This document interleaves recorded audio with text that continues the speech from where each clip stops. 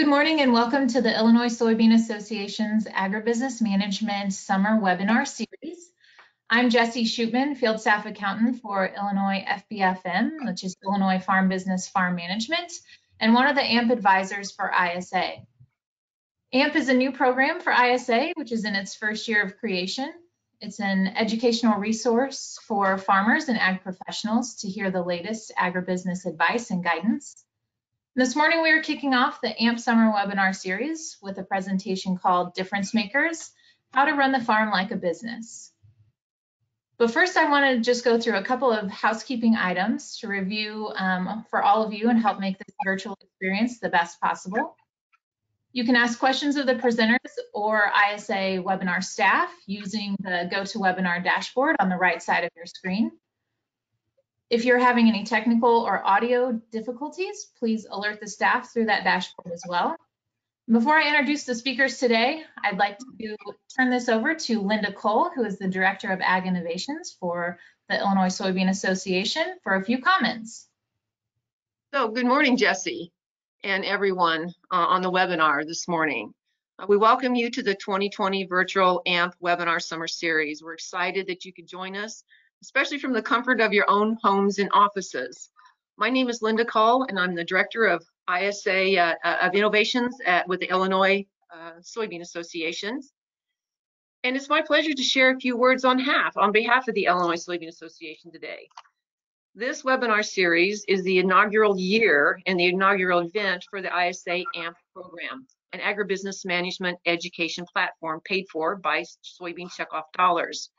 While we had originally intended an in-person meeting for this summer to see all of you, we're adapting and making the best of this challenging year. So glad you could join the webinar format.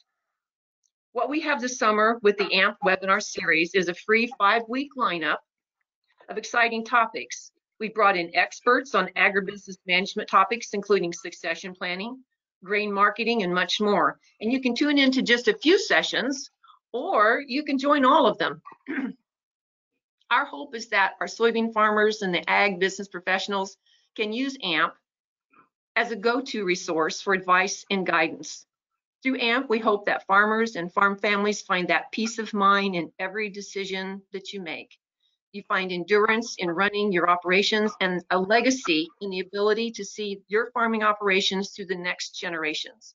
And we believe that farmers are leaders both for their family operations and the agricultural industry. And AMP webinars deliver information that's needed for today, for this season, and for farming operations for years to come. And that we feel is checkoff money well spent. We encourage you to stay tuned to future AMP program offerings and communications by checking us online at illsoyadvisor.com. So speaking of illsoyadvisor.com, I hope that many of you are making use of this year-round agronomic source for farmers and agronomists and CCAs and our stakeholders. Here you can find information on upcoming events and webinars and useful information to boost your soybean production needs. So for this webinar series, we ask that you please take a few minutes to complete the post-online event survey. It'll only take a little bit of your time. Check for the link in your email, and we use your feedback to help make improvements. So we encourage you to help us in doing so. So this AMP webinar series was made possible through the generous support of the Illinois Soybean Checkoff program and our AMP partnership with Farm Business Farm Management and the University of Illinois Farm Doc team. So we thank you for your support. And we're also proud of the AMP webinar series sponsors, including Farmer Mac, Carpenter, and Country Financial. And for today's webinar, we especially like to thank Carpenter. We simply cannot do all that we do without industry support, our fabulous ag industry. So we hats off and we salute this support. Thank you. So in closing for today, we're here to learn.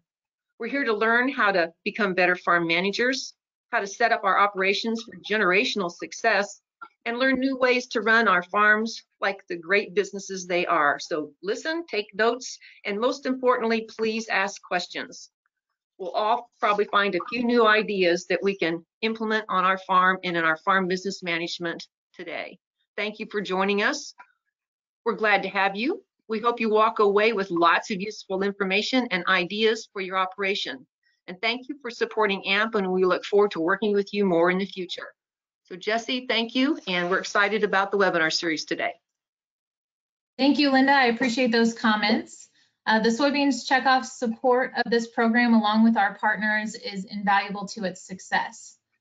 Now, without further delay, I'd like to introduce today's speakers, Jackson Takach and Zack Carpenter. Jackson is the chief economist and head of strategy, research, and analytics for Farmer Mac, and he's a Kentucky native.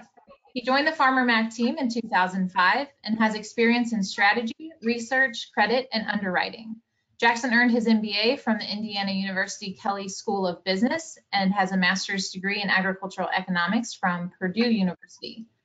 Zack leads the vision, development, and go-to-market strategy for the Farmer Mac brand and is the executive vice president and chief business officer.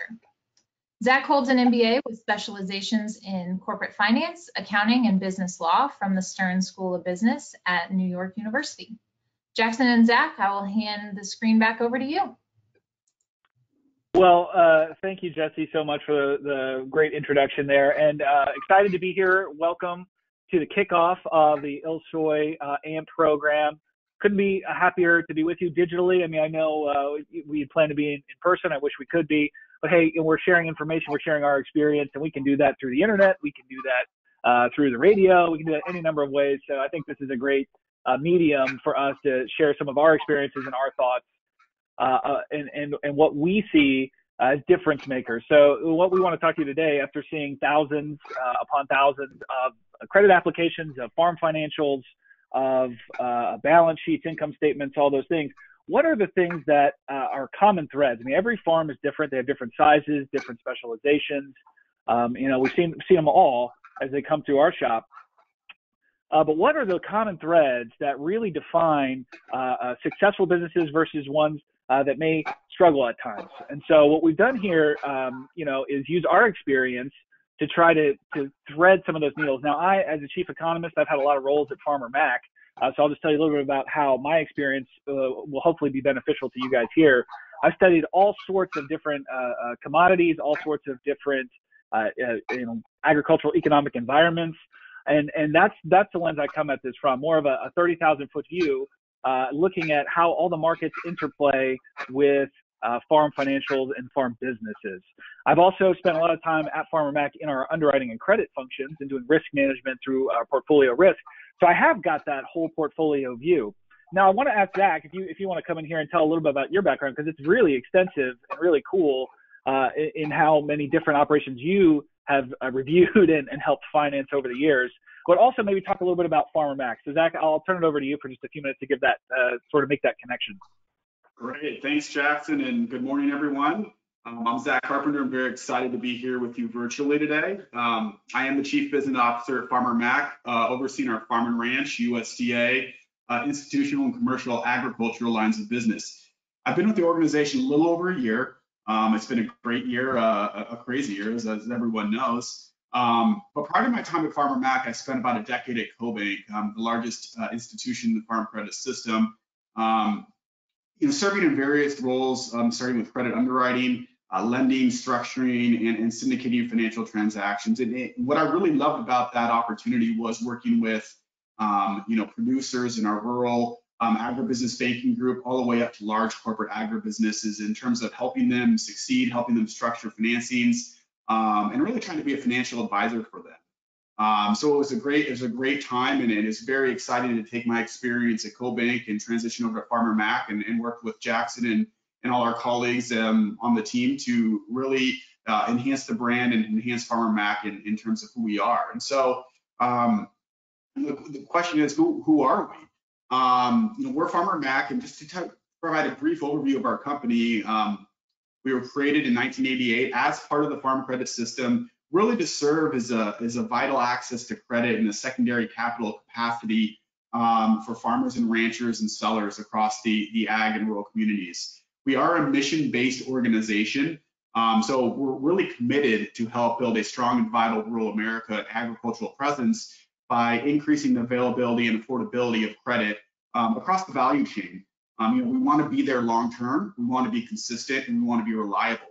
And so our goal is to be that organization that can provide those components throughout the ag and rural community landscape. Our customers represent a broad spectrum of the agricultural community, from agricultural lenders, agribusinesses, institutional counterparties, and other institutions that can benefit from our flexible and reliable financing and risk management tools.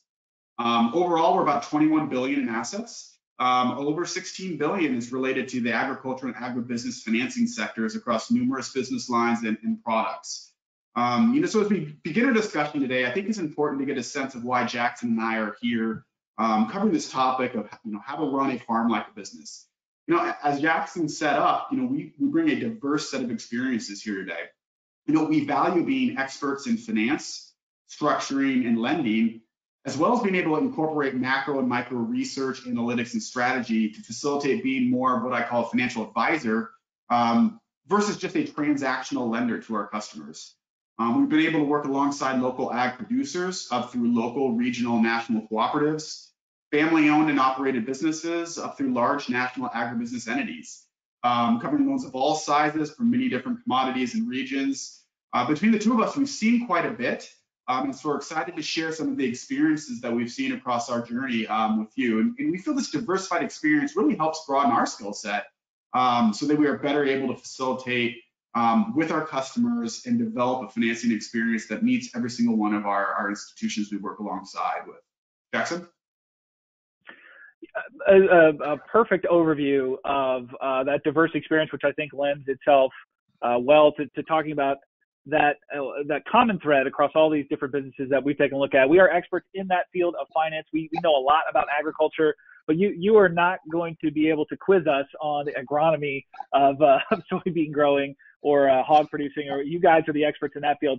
But we can help you with business organization, with concepts, with strategy, all those kind of things. So that's really what we're trying to get at today. And we're gonna set up the conversation through talking about these common thread concepts that stitch together those successful farm businesses. And it's really, you're going to hear that all week and throughout the next 2 weeks as you connect with other AMP presenters. You're going to hear a lot of these common concepts come up, and you'll be able to dig more into them throughout. So what you'll find that what you hear today, you're going to hear more and more of throughout the entire AMP program, which I think is a really powerful way to reinforce some of those ideas and threads. And of course, at the end, if we've timed this right, we've got plenty of time for Q&A. So make sure you've got your pens and pencils handy, or if you're like me, these days I don't even have a pen and pencil. I set my notepad up on the computer. Just jot down your questions as we go, and Jesse will help us with a Q&A session towards the end of the program, and we can answer anything that you want to know, from what kind of crazy business my kids are getting into upstairs to what are great ways to communicate with your lender and have that constant touch point of communication.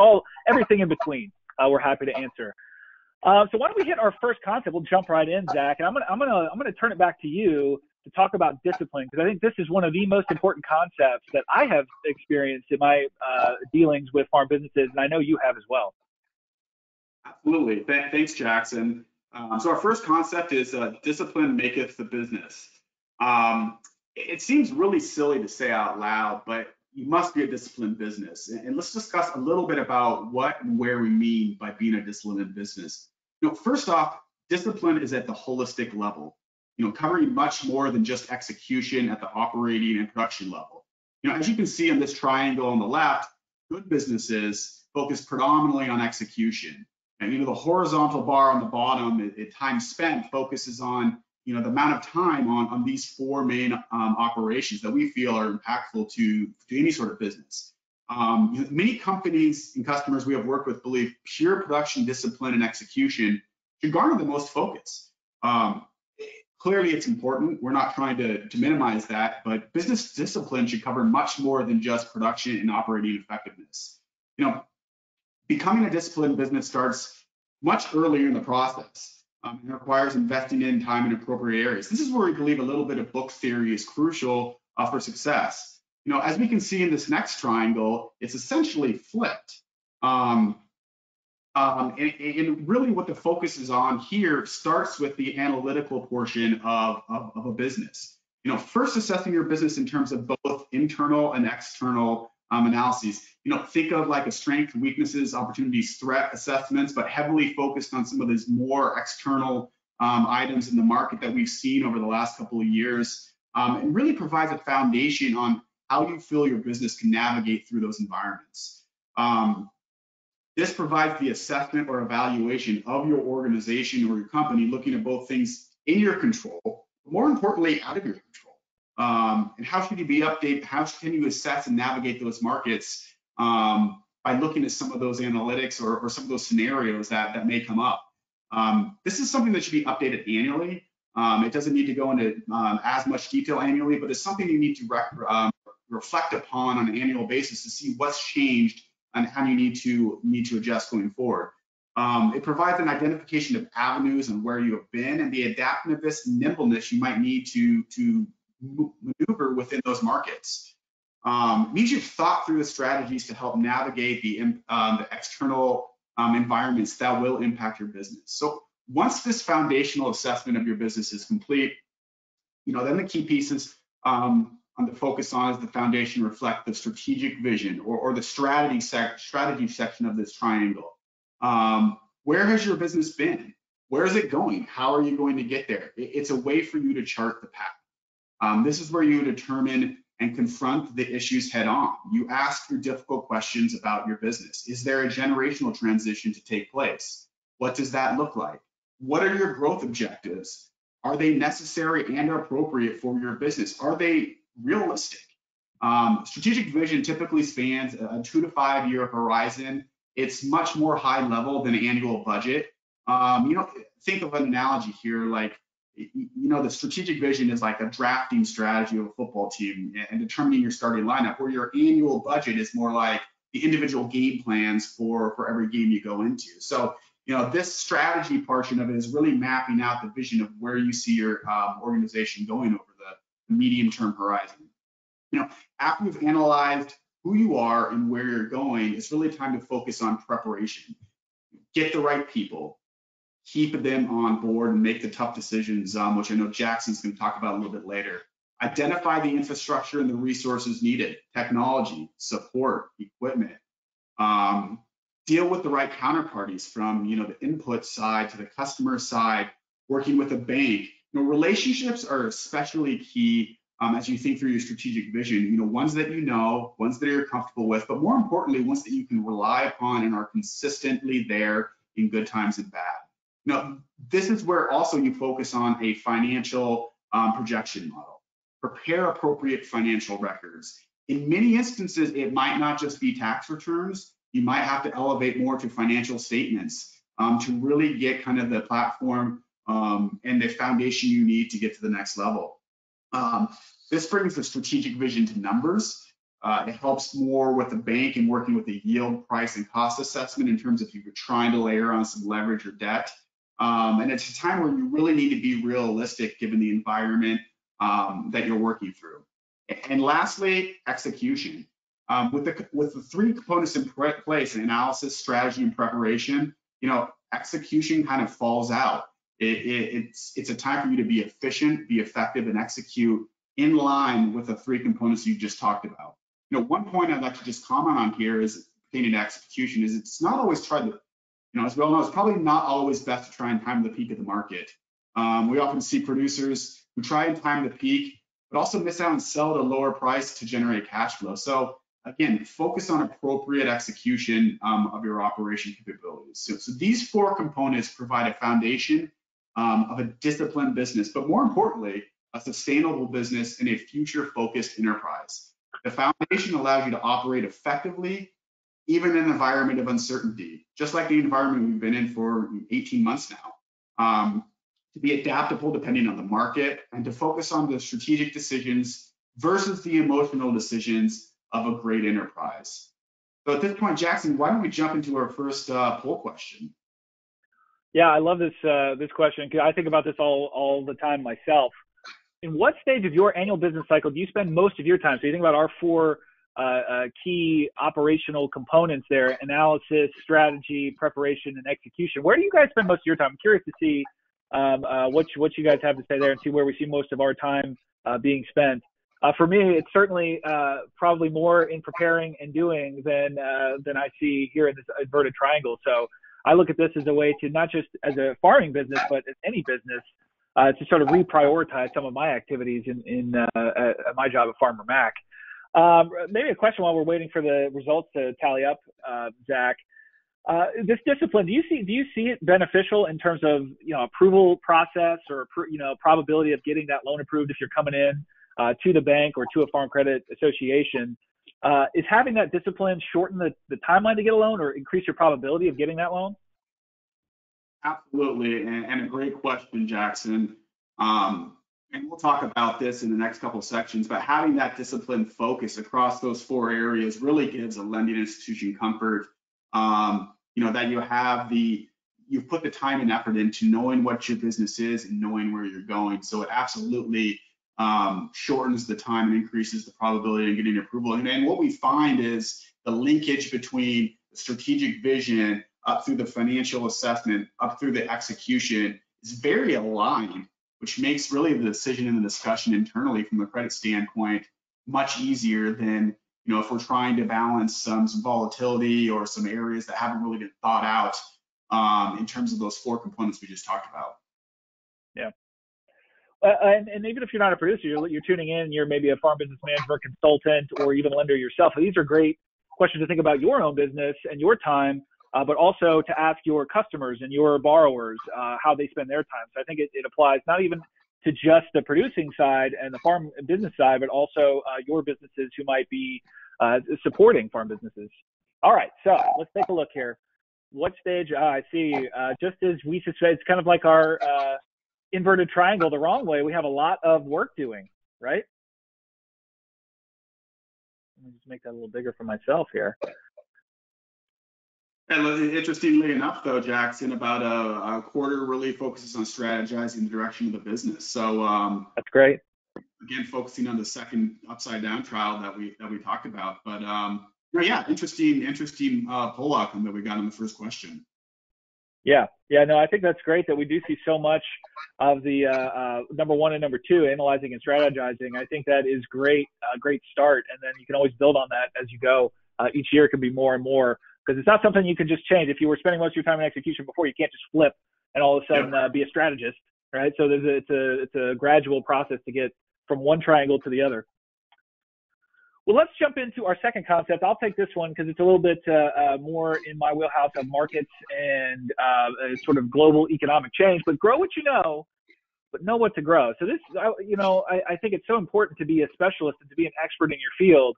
But you can't just put the blinders on, right? Because things are changing constantly. In fact, one of the biggest things that you can do as a business owner, that I've seen people do as business owners, is focus on the core strengths. Make sure that they're doing what they could be the best in the world at. Jim Collins has a great book called From Good to Great, and he talks about that a lot. So having those core strengths and being able to focus on the things that you could be the best in the world at is going to allow you and facilitate that success that you want as a leader and as a business executive.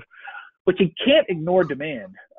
Certainly what people are purchasing, how the consumer is behaving. I mean, if 70% of our economy is driven by consumption, we can't simply just grow our way into demand, right? It's a thing called Say's law. An economist said, hey, supply creates demand.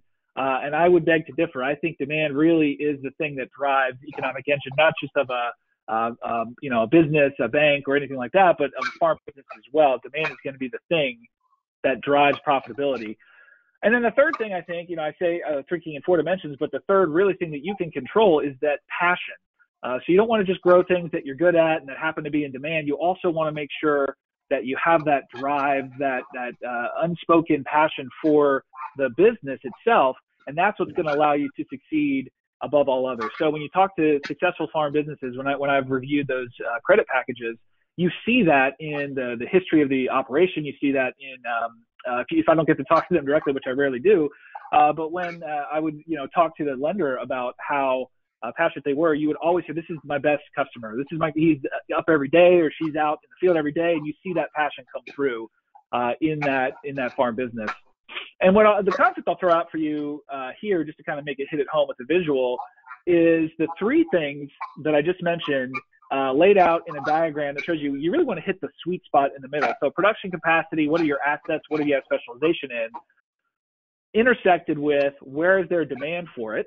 Do you have that source of demand? Do you see exports growing? Do you see new sources of demand? So, for example, in the United States, we had ethanol come along, right? Really eat up a lot of corn, or biodiesel eat up a lot of soy.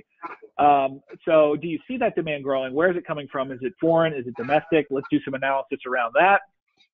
Ultimately, you can't make money if you can't sell it. I don't care how good you are at growing soybeans. If people aren't buying soybeans, you're just going to have a lot of soybeans. And then the last circle that I'll talk about is the passion and drive. What wakes you up in the morning as a business leader, as a farmer, or as a farm business, or supporting farm business? And then the fourth dimension that I want to talk about is time, right? So that's what I mean by four Ds. You can be in this sweet spot, and you can exist there for quite a few years, maybe even a decade or more, where you've got everything lined up and you are in the middle of all three triangles or all three circles, and you feel like you're on top of the world and you have a very successful business. But what about 5 years from then? Are you going to see all those three things stay in place? Are all those three components of the sweet spot analysis going to persist? And what happens if one of them moves? So in the event you see demand shrink, or maybe it slides out and another commodity takes precedence or takes preference with consumers, how are you going to change your business and set yourself up to realign those other two? And so I think this is the one where if you've got great strategic planning and great analysis, you're able to stay on top of this. And I've seen that in really long-term successful farm businesses. They do that a SWOT analysis. They look at the opportunities and threats in the marketplace, and they try to make sure that they're putting themselves in the way of demand. I love that quote from Wayne Gretzky: "I don't skate to where the puck is, I skate to where it will be." And that's absolutely true of farm finance as well as farm production. So this is the thing that we're looking for, in lending and strong financials and all those things that would clue us into a strong farm business. They're people who can identify, what am I good at? What am I passionate about? But also, am I growing the thing that's going to make me profitable over the next 5 to 10 years? And how am I changing, and how am I adaptable to make sure and put myself to where that puck is going to be through time? All right, Zach, I'll pitch it back over to you. I'll keep my hockey analogy alive. I'll just go ahead and pass you the puck. Awesome. So cash is still key. That's still a true statement, but really it's not the whole story. But let's talk about cash flow for a little bit. Why is cash king? What is it about cash flow that's so important? It's a good opportunity to focus on that for a minute, and then broaden more towards what's the whole story. So first, focusing on net income, revenues, or other financial statement metrics don't provide a simplistic assessment or measure of a business's viability like cash flow does. Net income is an accounting concept. As everyone knows, there's changes in accounting. There's non-cash components in there. Think depreciation, amortization, gains and losses. It really muddies the water in terms of a pure financial assessment of an enterprise. Secondly, cash is key in terms of providing flexibility. Flexibility to make investments, support expansion, enhance resources, get a larger team, etc. The more cash flow you have, the more expenses or fixed charges you're able to cover. However, cash flow doesn't necessarily mean you need to use it. This is where we bifurcate the emotional decision making versus the strategic decision making, rational versus irrational utilization of cash flow. For example, trying to minimize the tax expense through year-end purchases might be, from a personal perspective, a good decision, but from a business perspective, might not be the best utilization of cash. Lastly, as businesses, exceed more to that agribusiness level, purchase more acres, become larger, increasingly lenders start looking more at cash flow metrics for valuation and financial assessment. So it continues to be a very larger component of the underwriting assessment, but again, it's not the whole story. So what else is out there? Well, cash is king is one component of an overall underwriting philosophy that we want to talk through today that lenders rely on to assess the risk of a business. Underwriting philosophy, as defined, is purely looking at the specific components of a business, the risks, to assess if it can lend money to that business. Underwriting philosophy that I've always worked is really what we call the 5 C's of credit, which we highlighted here on the right side of the screen. Starting at the orange circle on the right, it's capital, really the equity in the business. followed by capacity. And this is where we just talked about cash flow. Cash is king. What is the cash generation capacity of the business? Collateral. How valuable is land securing the loan? What is the LTV of the land securing the loan? Character, management and historical performance, very important in an underwriting decision. And condition, what's the market environment? How's the business manages the market environment, and where in the past and where are they going in the future? So we usually split the underwriting philosophy into two main components. First, the qualitative component, or excuse me, the quantitative component. This area reflects the typical financial metrics we use to kind of assess the overall financial health of the business. We generally look historically for the last 2 or 3 years in terms of assessing those financial metrics, as well as 1 year forward. 1 year projections we feel is more relevant as you get 2, 3, 4 years out. Too much uncertainty really to leverage those, but maybe a trailing 12-month or 1 year projection will also incorporate into the assessment. This covers the capital, the capacity, and the collateral area of the underwriting philosophy in the lower right-hand corner. While specific financial metrics could differ based on sector, industry, commodity, region, there are fundamental factors that transcend across all financial analysis. And simplistically, it's cash flow, liquidity, and leverage. So cash flow, the cash flow generation, again, of the business, the capacity component of it. Liquidity, working capital. The working capital that you have that converts to cash over time, generally think of like a current ratio or current assets over current liabilities. And leverage, and here simplistically, it would be an LTV assessment. As a lender, we typically have a baseline of each financial metric that I just talked about that would needed to be achieved to kind of check the box. And if that level or that low metric is not achieved, we'd want to look at a mitigating factor or a strength in another area to kind of compensate for that metric that wasn't achieved. So here's a good example. Maybe given the environment, the cash flow of a business is rather tight versus historical standards because of the market. But the owner has mitigated this through lower leverage and a higher liquidity component, higher working capital. Well, that helps from a lender standpoint because that lender understands that cash flow is tight. They've set themselves up to weather this uncertainty or this downturn. And so these three metrics working together really help us make the right lending decision to see holistically if those metrics make sense. Second is the qualitative component, the business model and strategy, the management experience. It's the character and condition bubbles on the upper left-hand corner of the underwriting philosophy circle. What has been the business's operating history? Are they adaptable in the face of commodity pressure? What is the marketing plan? Do they hedge? How do they take emotions out of the equation?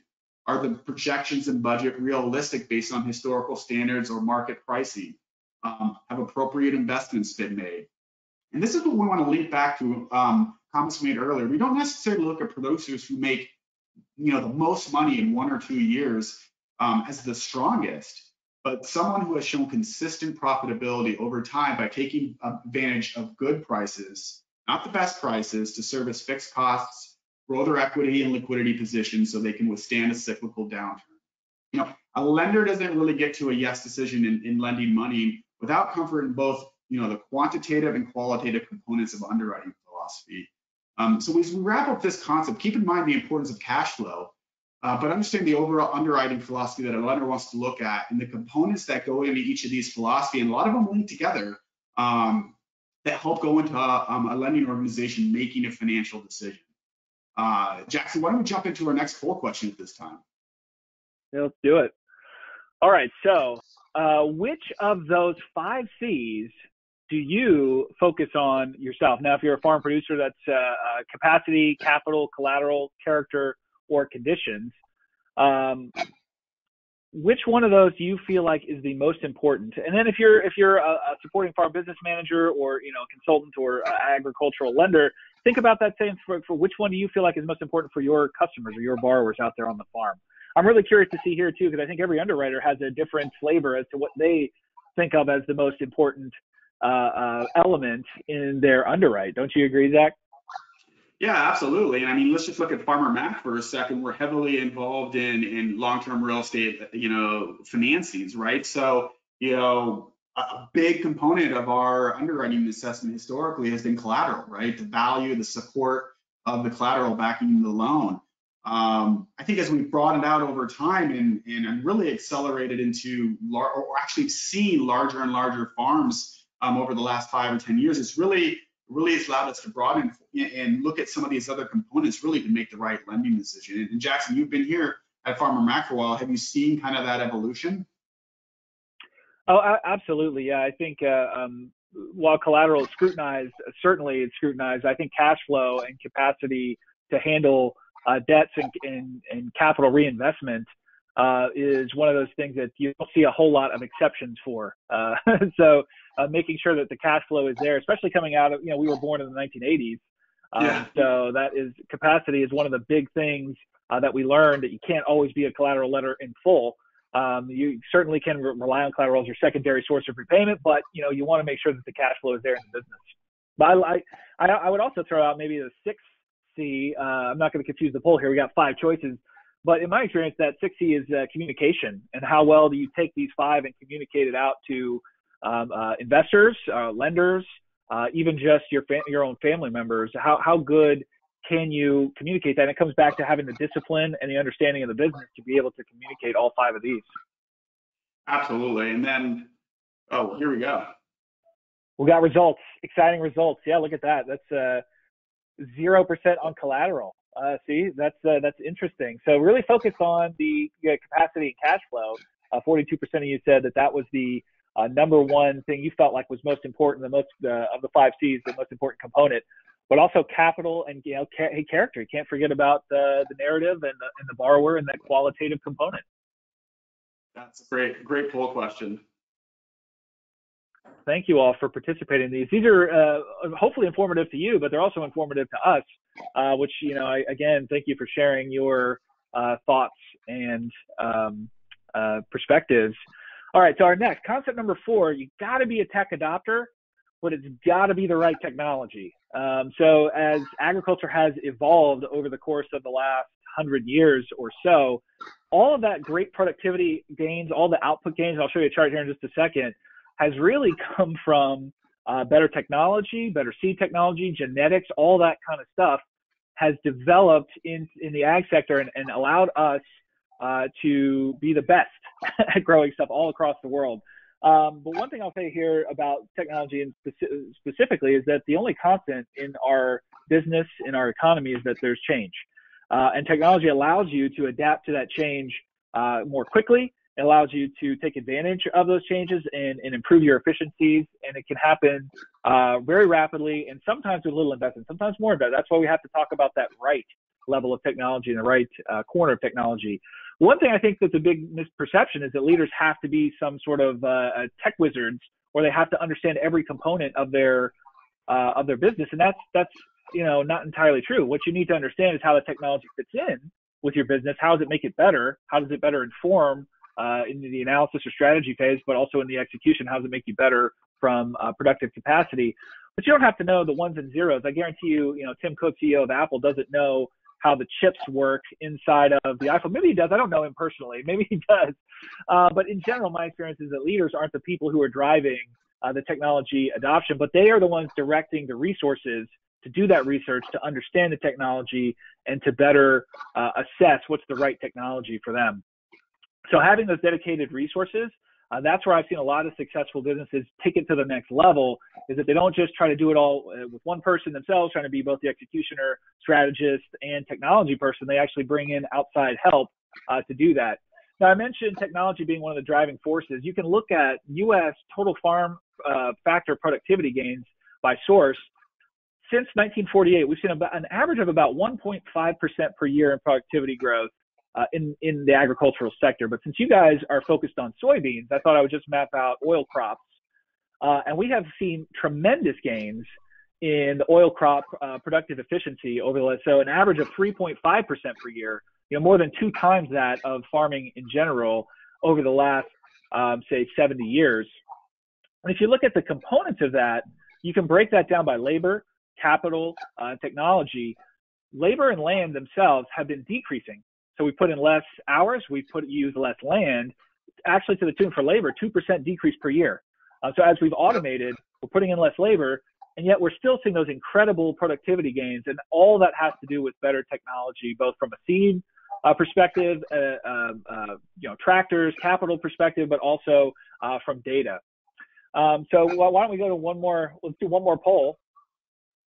Yeah, so let's do a research poll on tech. So do you or your company have dedicated time and or resources for researching new technology and innovation? Yes or no? I'll give some color from the financial organization perspective.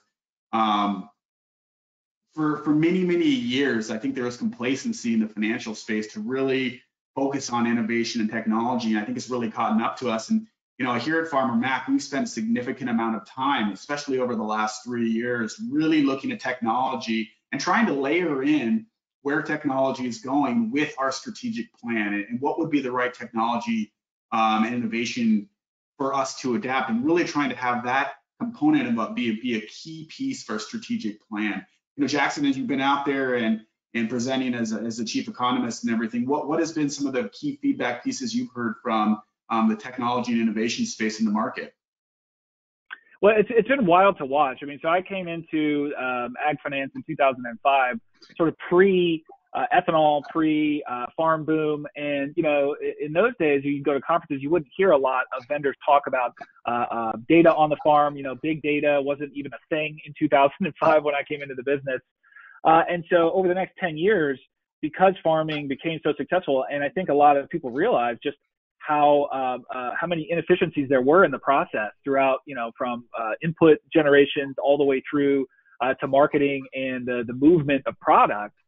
There's been a lot of investor interest in trying to generate new businesses around that process and find those efficiencies. They've been done in other places, like think of Amazon as an example of retail and all of the efficiencies that Amazon, love them or hate them, they built a lot of efficiencies in the process of us buying shoes. And so I think people looked at agriculture and said, hey, there's a lot of opportunity here. And, probably within 10 years, so think about 2014, 15, I started meeting people from Harvard Business School, big, historically non-agricultural schools, starting to come out as consultants, starting to just start businesses that would look at analysis of data.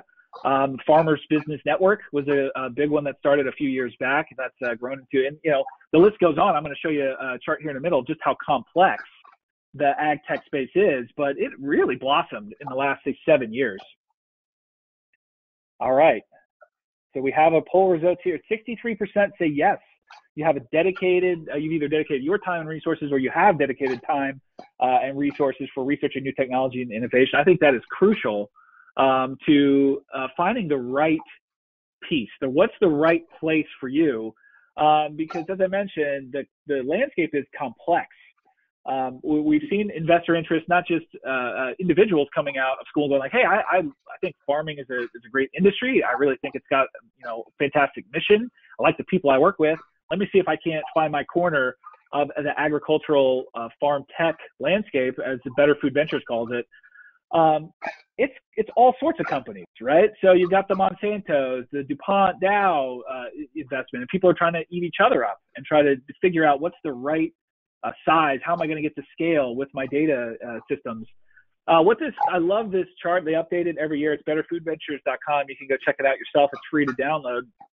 And they're constantly reevaluating what is it you're trying to do and who is providing that service.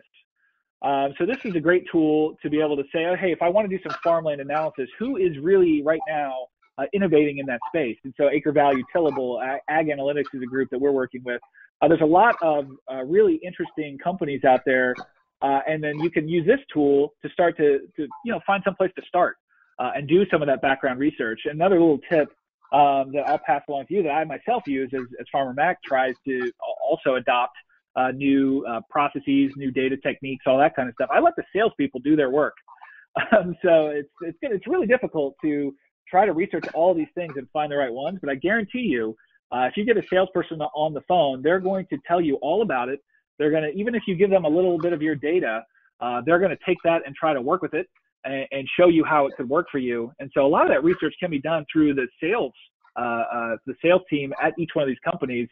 And I found myself being able to weed through some of these things and shortcut some of the research that I would have to do just by leveraging the resources that they're putting out to sell me.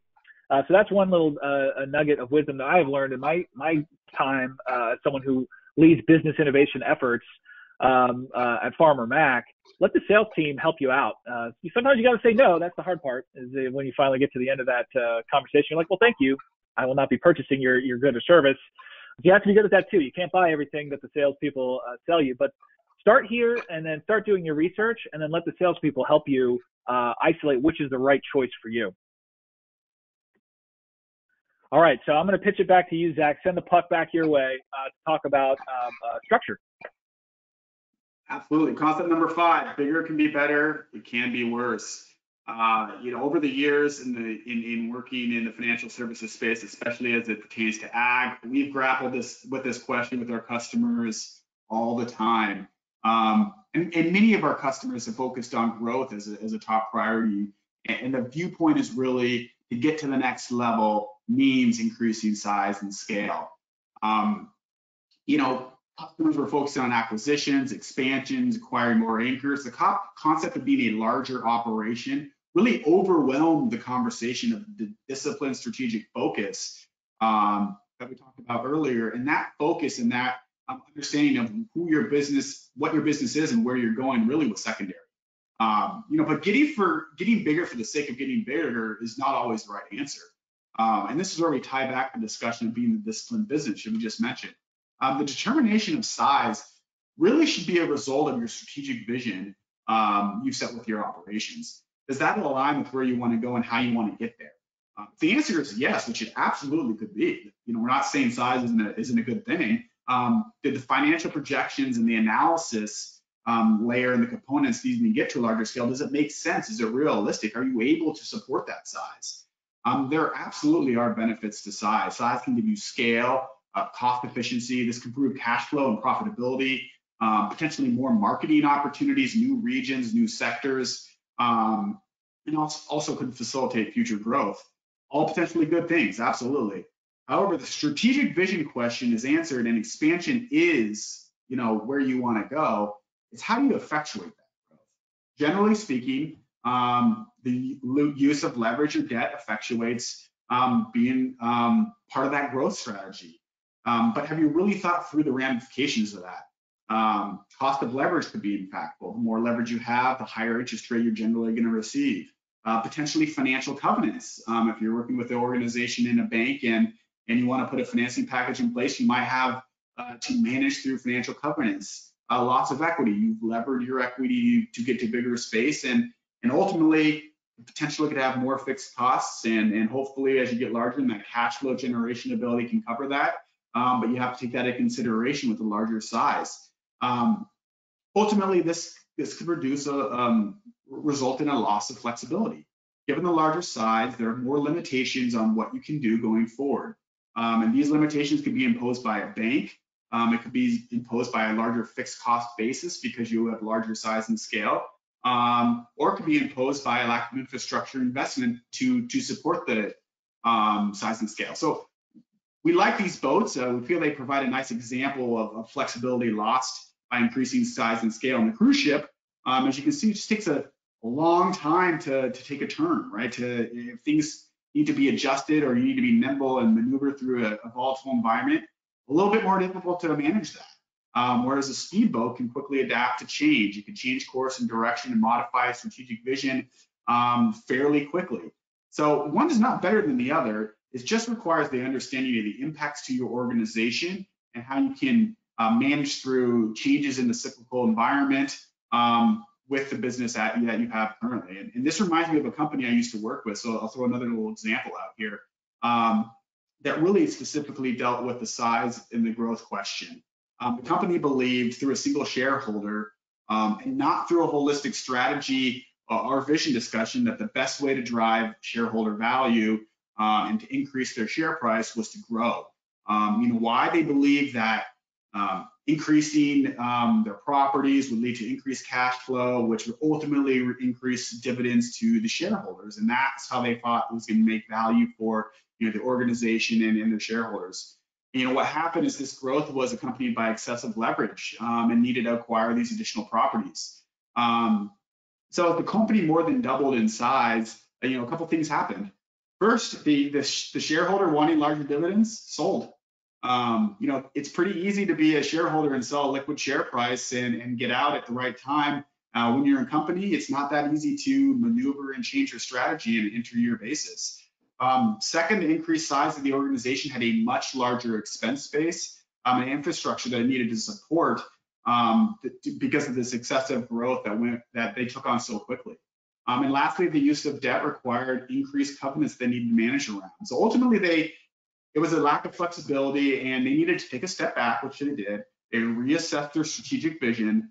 They determined really what they wanted to be was efficient, operating, focused organization versus size, and they began implementing, from a preparation standpoint, the right platform to go down to be that efficient organization. And ultimately, they sold some properties to reduce debt. They wanted to regain some of that flexibility, and they realized being a smaller, more nimble organization was in their best interest to drive value.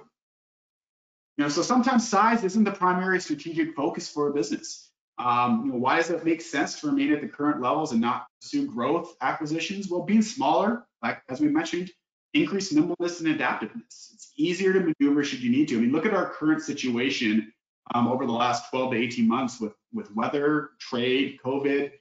Without leverage and the need to maintain a larger scale, I would say that being nimble in this type of environment and flexible and adaptable are crucial mitigants to the market that we're facing today.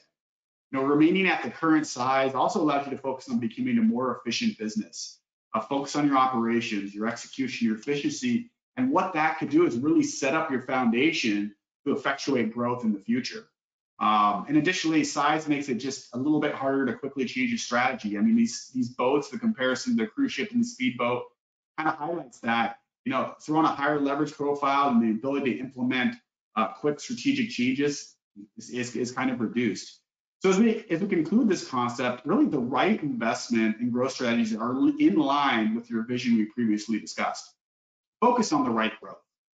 It takes into consideration the underwriting philosophy, what metrics are impacted, and how are the potential risks mitigated.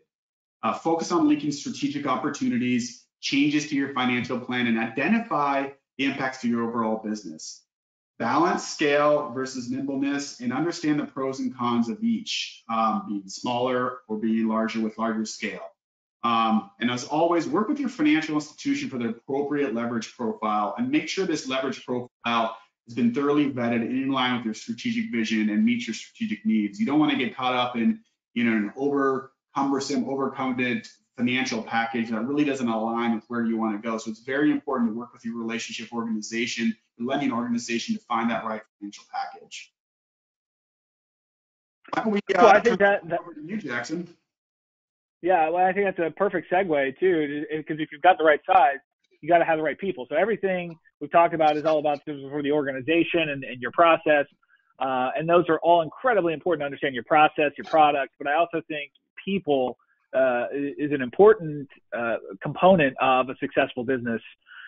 Great businesses have great teams. You can't do it all a single person. You need to rely on multiple people's skill sets, and they have to be engaged. So good businesses are going to have that team where people care, people are passionate, and they've bought into that strategy and are ready to execute at a high level. Now, I see a lot of families involved together in farming. I think it's a beautiful aspect of our industry. But it's, not the only source of labor that you have is your family. So you might have to look outside the family to potentially add in some of the skill sets that we talked about, either technology, is it financial? Do you need a chief financial officer, someone who's got that background? A lot of times you can build that inside the organization that you have, but sometimes you have to look outside to get the right people. And if you determine through your analysis here of looking at getting the right people on board, you have to make that cut quick. If you've got somebody in there who's not the right fit, either move them to another place, another section of the organization, or find somebody else and encourage them to find something that's going to make them happy. Leaving people in the wrong place it's harmful to the business, but it's also harmful to the person because they're just not going to be as engaged or as passionate about the day-to-day work that they can have in your business and on the farm itself. Now, just to give you an example of what this matters, I mean, families create fixed costs. So if you're trying to have distributions every year, say in this example here, we're trying to pay out $45,000 to each family. What I was able to do is look at the profitability level on soybean acre today, and compare that to great times and then not so great times, and say how many acres would you have to really sustain that $45,000 distribution to cover living expenses, to cover family expenses. And as you can see, is in current times, you need something on the order of about 1,000 acres if you have one family, and it's linear, so 2,000, 3,000 if you go up to 3 families. In great times, which is what we saw in 2012, 2013, you didn't need to have that many acres. We could just pile people on. There's really no difference between a farm with 3 families and a farm with 1 family. You could support a lot during the good times. But if you look at lean times, when you're earning very little on your turns, right? So it's profitability to earns and turns. If you've got very low profitability, in order to continue to distribute $45,000 in tough times, you need a lot more acres. So talk about size. If you're trying to go from a 500-acre operation to say 25,000 acre operation, that's a huge change. You can't do that overnight. So all this is to say, employees can somewhat be fixed costs. We need to get the right employees in, and the ones that you pick to bring into your organization will have a financial impact on the organization and the type of and size of organization that you can support with your income. So, Zach, why don't you just bring us home here? Why don't you bring it all together and give us a little bit of a closing act before we turn it over to folks to grill us on the Q&A?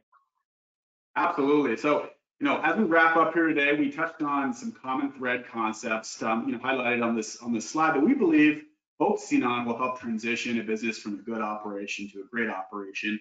I think there's several defining characteristics as you read through some of these concepts that we've seen today, and a constant theme throughout the discussion is really revolved around discipline. Disciplined thought, define your strategy, know your business, set a pathway, and understand how the impacts of your operation happen through the environment.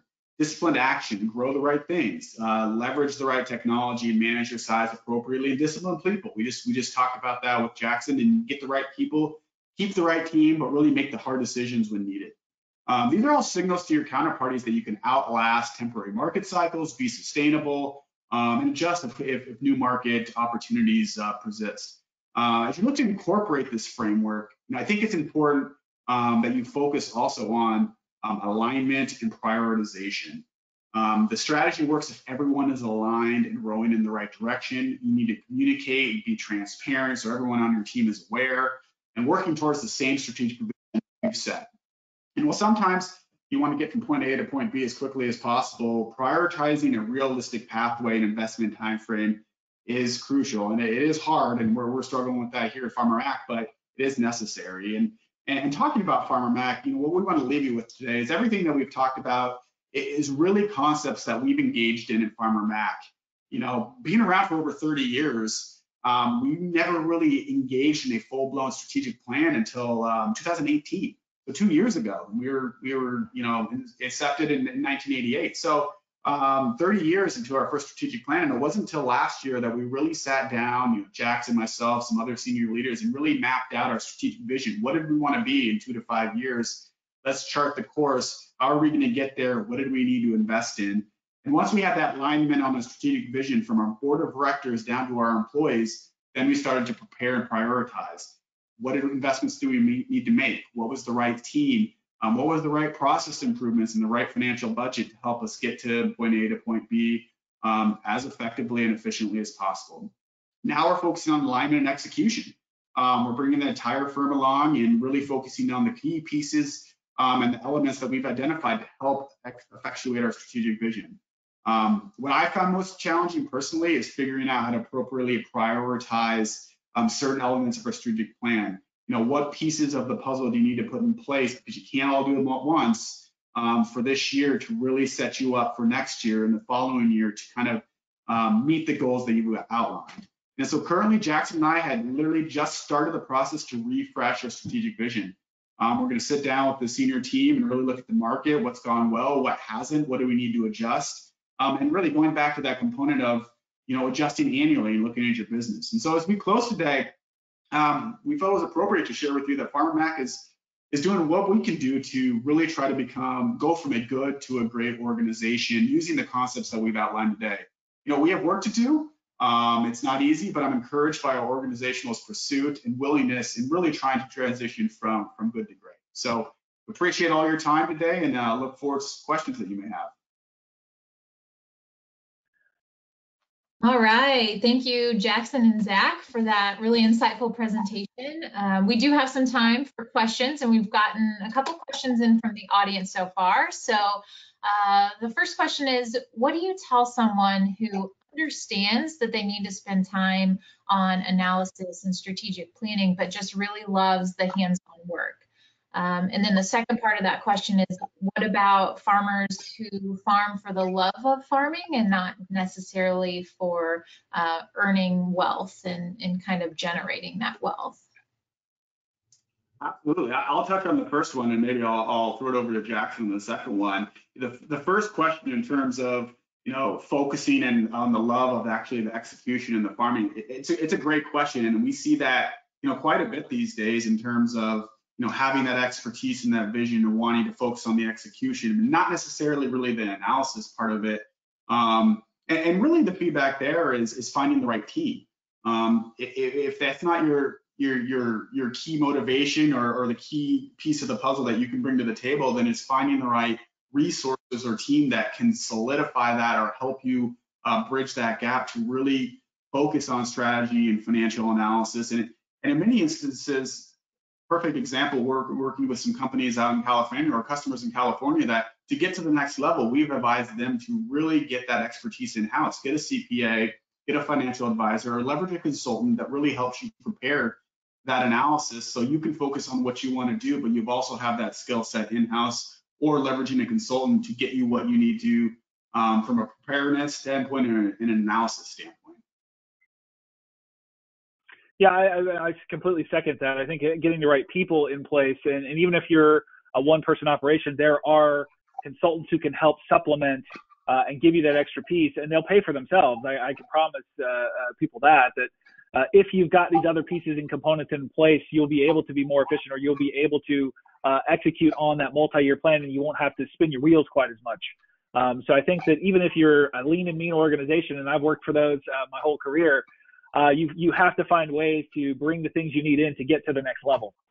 On the second question, which I think is a terrific one, as to the love of farming, everybody has different goals. It gets down to what is your strategy, and your plan is really to grow and produce and sustain the business. You're not trying to become a 50,000 acre farm. You're not trying to integrate up or down the value chain. You just really love what you do and you want to do it every day. So I think that changes your strategy a little bit. It probably changes your end goal, but you still need to consider all of these pieces to make sure that you're able to meet that goal. Because if demand moves from you and I hear you, I'm passionate about lots of things, but if you can't do them and make money, you'll have to do something else to make money. So making sure that you've got all these good pieces of special business in place. You don't necessarily have to invest a ton of technology. Maybe that's not the thing you want to spend more of your time in, but you have to consider it in order to make sure that you're meeting your goals of sustaining your family, your farm business. And if growth isn't the goal, that's fine. That doesn't have to be the goal, but you still want to succeed and meet your goal of sustaining the farm business for the next generation. Okay, thank you for that. And kind of along the same lines, how can we work to make ourselves a little bit more adaptable? Are there resources that you guys would refer people to that would help them kind of change that mindset and become that more adaptable, quick changing with the fast pace of changing the ag economy? So there's a lot of research out there put out by your land-grant university. So I'd point you to the fine folks at University of Illinois, but also a lot of the other land grants kind of along the I strip there. So in Iowa and Indiana, you've got a lot of resources there. They're constantly doing research, test plots, all those kind of things. So connecting with the university and doing some of the extension research there, I think is that can help a lot with some of the technology pieces and keeping up with some of the changes. USDA has a great set of resources out there to research what are people growing. There's a wonderful tool called Cropscape. It's a little bit, if you're one of those people who protects your privacy a lot, this will terrify you to go look at Cropscape. but you can actually drill down to a plot level and see what was grown, the satellite technology, to inventory what are people growing. And you can look at it by year for the last, say, 25 years down to a very a small level. And if you're a farmer, go check it out because it's pretty neat. You can see how accurate it is. Maybe it's not. Maybe let the USDA know that they're not getting it exactly right. But you can use that to say, hey, what are people around me growing? I hear people talk about growing beans for meat alternatives, protein alternatives. Is that something that I can use to supplement my soy crop?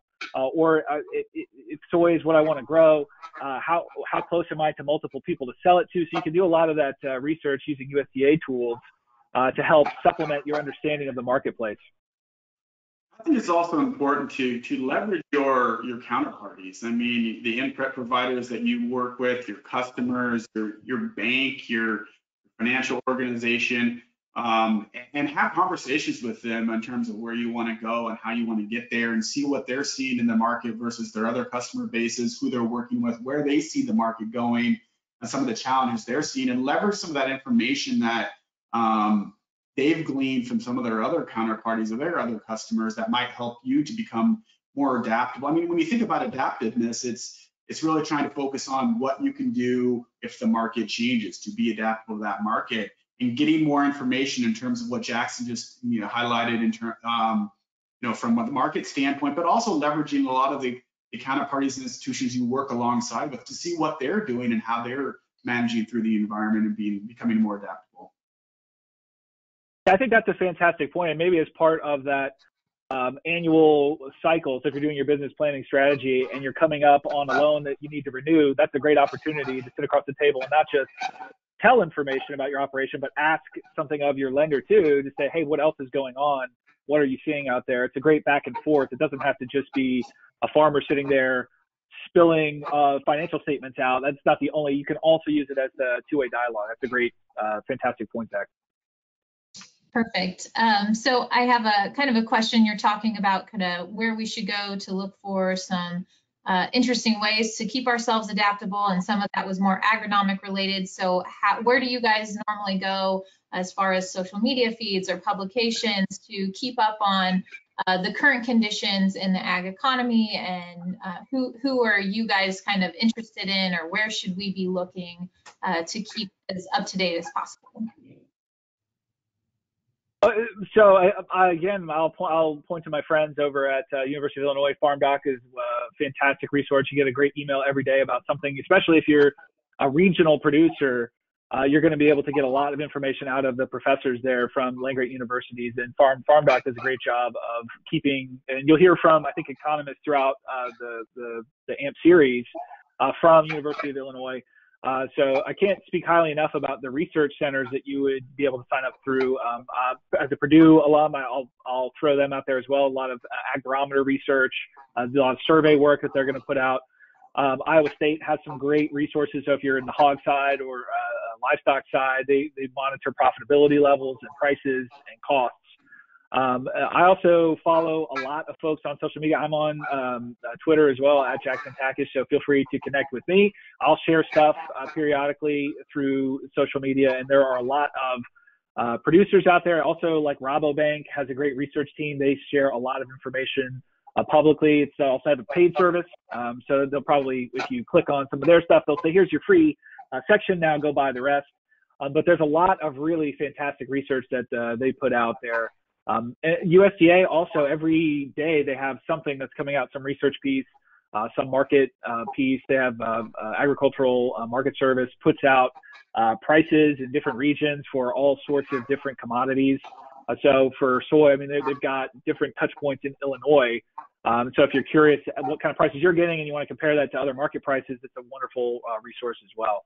There's no shortage of people talking about agriculture right now out there in the media space.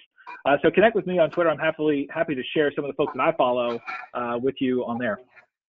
And the only thing I would say, because this is definitely Jackson's wheelhouse in terms of research and the economics behind it, is, the farm credit system is over $350 billion and they're very regionalized. So depending where you are, I would leverage your farm credit system institution. A lot of them are now putting out research specific to the territories they cover and the sectors and commodities that are in that. And, I came from Cobank, so they do a lot of rural infrastructure as well as agribusiness, but, break it down to dairy, protein, etc. Carpenter has some, and I know they're a great sponsor of this presentation. So I would leverage some of those regionalized associations to see what research they provide. And if they don't publicly disclose it, maybe reach out and see if they have anything that I think they'd be happy to give you in terms of some of the analytics they're looking at from the specific commodities and what's going on in the market perspective. That's great. Let me just tack on one thing there that Zack touched on, is reach out. I know sometimes, and it's hard for me to do too sometimes, is I don't want to bother somebody, or I don't want to impose on somebody and ask for something. But we are thrilled if I get an email from a producer out there, it's like, hey, I noticed, I heard you speak here, or I saw this thing that you published. Can you tell me about this? I always respond to those things. So you'd be surprised if you reached out to a name on a report, or if you just cold called someone at one of, at Cobank or Carpenter or Farmer Mac. If you cold called, anybody that you think would be an expert in the field, you might be surprised who you get on the phone. And so I would encourage everyone to just be bold. Sometimes if you want to know something, just call the person you're trying to get or send them an email, and you'd be surprised how often you get a response. Okay, that's great. Thank you so much. I just have one kind of quick last question. I know this isn't specifically you guys' wheelhouse, but what kind of items would you encourage potential clients to have prepared when they are going to meet with their loan officers, either for a potential new loan or maybe just renewal? So just a few highlighted items, nothing too specific, but what would be on your mind? Yeah, absolutely. That's a great question. And just at a high level, I mean, it's really just the preparation, right? Have everything prepared. The financial analysis is a very key component, and depending where you are, tax returns might not be the best form of financial analysis that a bank would want to see. So having more of a financial statement, assessment of your business, and projections. And if you come to the table with, some historical performance in a realistic projection, that's a very, very solid foundation to start with. And if you layer on some of the key concepts that we talked about today in terms of, hey, here's where I want to go, here's my vision, and this is what I want to do to get there, I think you'll be surprised that a lot of these organizations that are very relationship focused are going to be more than happy to work with you to find and fill what you need to do from a vision perspective. That's great. That's great. Thank you. I think that's all the time we have for questions today. Just want to send a final thank you to our sponsor for the session, Compere Financial. And thank you to all our AMP partners, Illinois FBFM, the University of Illinois Farm Doc team, and also the Illinois Soybean Association Checkoff program. The recording of this presentation will be posted on the ISA webinar archive, which is on our YouTube channel as well, and sent to all attendees via an email once per week. So please take a few minutes at the conclusion of our webinar to just answer a brief survey. Your feedback will help us to improve these offerings into the future. And we hope to see you here back next week for another 2 AMP webinar summer series. And our sessions begin at 9 a.m. and 10 a.m. on July 15th. And you can find more information about those webinars at ilsoyadvisor.com. Thank you again for attending, and have a great day. Thanks, everybody.